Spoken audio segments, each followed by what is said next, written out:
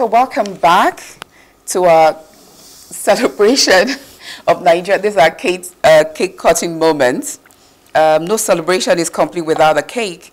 And like I said, my very lovely friend, Timidayo Shenubi, All Things Nice, sent us this beautiful log to celebrate Nigeria. It's sweet, fruity, and it's just a foretaste of the beauty and loveliness that is Nigeria. So, happy birthday, Nigeria. Happy birthday, Nigeria. This is really good. Yeah.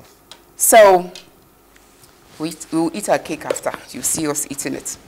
But anyway, Doctor, it really still sounds gloomy when we look at what religion has done or has not done. But we know that where there is life, there is hope. Is there something, is there an advice you can give to people? Because in Nigeria, we like to abdicate responsibility. Once somebody carries a microphone, a little table, maybe a bell, and we call him daddy in the Lord, whatever. What is our responsibility in religion that we can use it to transform our little corners? Because when we say Nigeria, it sounds so big, but everybody has a responsibility. They say that the map is not the territory. Nigeria is not the problem. Nigerians are the problem of this lovely word called Nigeria. So what can we do as Nigerians, religious, good Nigerians? Thank you, Chinedu, once again. All is not gloomy about this country. There is hope around the corner that Nigeria will rise again, a giant of Africa. Now, as individuals who profess religion, our first responsibility is uprightness. There is no fear of God among us any longer. Religion may be thriving, but the fear of God is missing.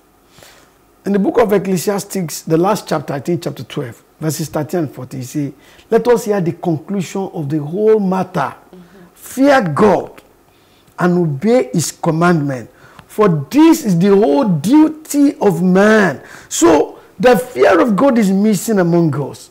We profess religion, we are religious, we are full of activities, but that fear of God in social relations that we lead to transformation that we expect, that I will do my duty as I should do, that I will, whatever I choose as a profession, I will be truthful and loyal to that profession. I will not use religion as a camouflage or as a deception to cover up my weaknesses and nobody to talk, because I would rather say, touch not my... so that when religious people have a responsibility of calling their leaders to order, to reality, because there is a level you can find yourself that you will be so detached from the reality. But the people are there to call their leaders to order that, this is, though that will be challenging. Because for you to look eyeball to eyeball to your leader today, religious leader, may be a task. Especially when the leader is temperamental, it will tell you, will curse you and all of that. But I'm telling you that Nigeria will be great if all of us as individuals become responsible in our own little way, irrespective of our religious differences. Religion is not the problem. It is we who operate this religion. Thank you. That's a lovely note to end it on. Religion is not the problem.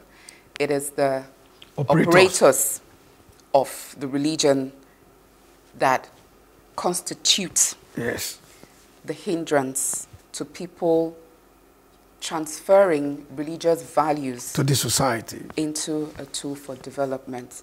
So Nigeria, we wish you a very happy birthday. Long may Nigeria reign. Things may be tough now, Yes. but we'll prophesy that Nigeria will go back to her rightful position as not just a giant of Africa, but a giant in the world. In the world. Because we have all it takes. So once again, we thank you very much. Thank you, Chinedu, for having me. For being here. And we need everybody in Nigeria, whatever your way to God. And I tell people, if you're Muslim, if you're Christian, pick up the good book. Sometimes you'll be surprised at what the person at the pulpit is saying is very different from what the good book is saying. My people perish for lack of knowledge. We encourage you to actually study your good book. So thank you once again. And you'll be back. It's a pleasure. You will be back. So just know that. So thank you so much, Dr. Michael Olatunji, for joining us at the Literary Bar to celebrate our 64th birthday as a country.